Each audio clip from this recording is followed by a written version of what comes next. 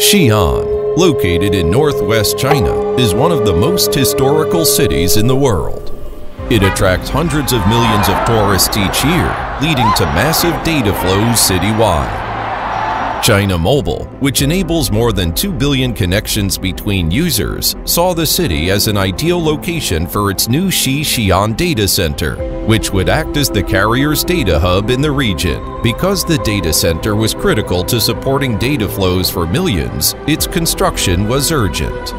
But it typically takes 18 months to build such a data center, and the subsequent energy consumption is huge. So, to ensure they could quickly construct a low-carbon data center containing a total of 938 cabinets, China Mobile and Huawei used a prefabricated modular construction approach, completing the rollout in just 6 months.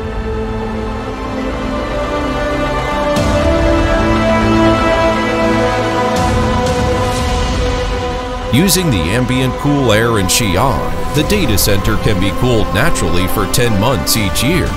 So over a 10-year period, carbon emissions are reduced by 27,000 tons, the equivalent of planting 37,000 trees.